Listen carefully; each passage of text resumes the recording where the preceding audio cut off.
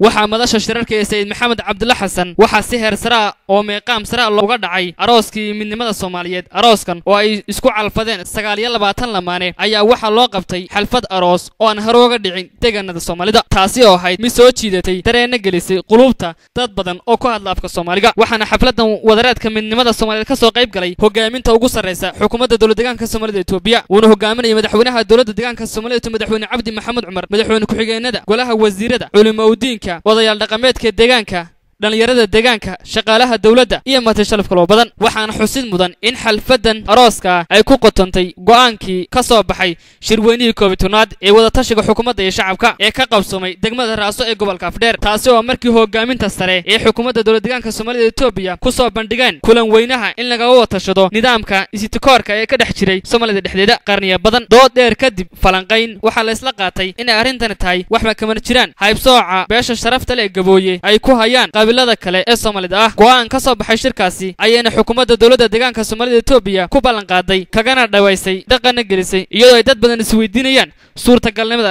arrintan qadiimiga ah ee dhaqanka noqotay, taasi ay hore isugu dagday dowladdii Soomaaliya balse ay ku guuldareysatay. jabinta fikirkan oo kumanaan qurba jooga oo Soomaaliya oo wadanada dayaxa xigsaday ku adkaatay nidaamka beel haybsiga oo ay qaarkood la yaabeen wiil iyo gabadh isku dhaqana, isku afa, isku diina, isku esra halka ay wadanada ay joogaan ay ka dhacday nin guursaday iyo naagna guursatay. haddaba dhalinyaradan oo kuwa xor isu guursaday isla markaana go'aansaday inay noloshooda mustaqbal wada qaataan kana soo kala jeeda beesha gabooye iyo beelaha kale dega dowladda deegaanka Soomaalida Itoobiya oo ka kooban 29 lamaane ayaa waxaa xukuumadda dowladda deegaanka Soomaalida Itoobiya ka taageertay dhanka kharashka arooska, guryo si casri loo dhisay oo xukuumadda dowladda deegaanka Soomaalida Itoobiya u sameysay una dhistay iyo kharash shaqo abuur loogu sameeyo. fikirka Heeb Soorkii ee kuturkutanada ee qarniyada badan ka dhex jira Soomaalida dhexdeeda ayaa waxaa xukuumadda dowladda deegaanka Soomaalida Itoobiya u qabatay arooskii qarniga ee midnimada Soomaaliyeed, iyadoo ay xukuumadda dowladda deegaanka Soomaalida Itoobiya cadaysay in labadii qof ee Soomaaliya ee isticlaata ayna cidna isu diidi karin. arooskan ayaa wuxuu ka koobnaa 2 qaybood oo kala ahaa qaybta dhaqankii hore ee Soomaalida,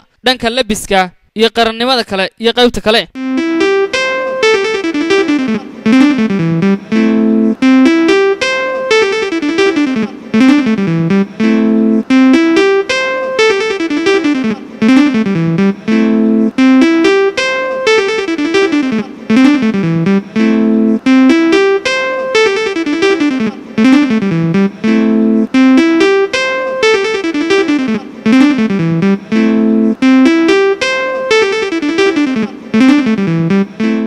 iyadoo dhanka kalena ayna ka maqneen dhanka maxkamadda iyo booliska. maxkamaddu 7 sabab bay ku xukuntay inuu heesaayo ay ogtayeen malin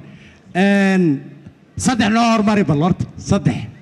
balag baa la ilulay waa 100 kuno mayl bartalayga baaqi jacaylkayga baay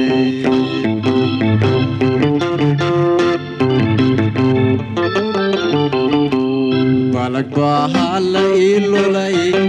waa 100 kuno mayl bartalayga baaqi jacaylkayga baay.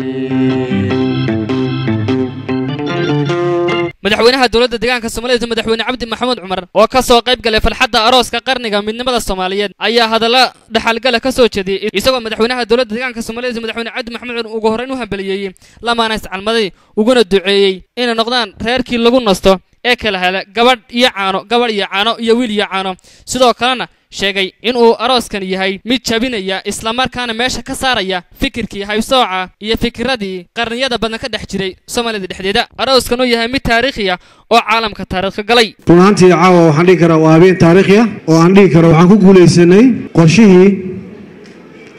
hadda ka hor waxa weeye shirkeennii Raaso lagu go'aamiyay ayaan ku guuleysanay. saan wada ogsoonahay dhammaanteen aan ka dharagsannahay cid kastoo Soomaaliya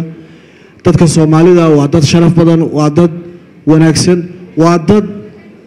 waxa weeyaan dhibkoodu iyagu xalliya mar kastaba dhibaatadooda xalliya weeyaan. waxaana ugu sii wanaagsan gabdhaha Soomaaliyeed baan dhihi karaa. qoys kasta oo Soomaaliya wuxuu ku dhisan yahay dumar buu ku dhisan yahay. inta haddaan ka sii gudbo ujeeddada caawa halkaas ku nimid waa arooska lagu magac daray midnimada Soomaaliyeed. arooska waxa weeyaan lagu soo afjarayo Heeb Soorkii iyo takooridii lagu sameeyay beelaheena Soomaaliyeed ee qaaliga mid kamid ah taas oo meesha lagaga saarayo habsooca ama waxa weeyaan khaladaadkaas faraha badan ee qarniyada soo jiray waxaan leeyahay caawa ayaa ugu dambeynaysa qoysaskan ilaaha ka dhigo qoysaskii waxa weeyaan bashbashiyo barwaaqo adduunyo filnimco aakhira filjanno farxadooda kuwa isjeclaada oo isku samra oo isku wanaagsana oo ubad badan iyo carruur badan oo khayr qabta iyaguna dalka iyo naftooda iyo waalidkoodba anfacana aamiin baan leenahay ilaahay arooskan khayrkiisa iyo wanaagiisa iyagana ha siiyo annagana hana siiyo hana noqdo waxa weeyaan taariikhda arooskii arrintaa soo afjara ee la tixraaco ee arrintaa loo tiraa ilaahay ka dhigo walad khayr qabta Allah ka siiyo khayr qabow oo wanaagsan Allah ka dhigo oo gabadh ku wada curta marka hore gabadha ku wada curta in midnimada Soomaaliyeed oo dawladda Soomaalida iyo dhaqanka Soomaaliyeed in la adkeeyana waa mid aan sii wadayno iyo noqonaysa diilayda waayo ummaddu markay wax noqon karto waa markay dhaqankeeda ku faanto waxa weeyaan dhaqankeeni subana inaan wadno oo waxa weeyaan aan markasta xoojino waa mid la sii waday bay noqon doontaa diilayda Cabdiraxmaan Buux TV Star caasimada dowladda Soomaaliyeed ee magaalada Jigjiga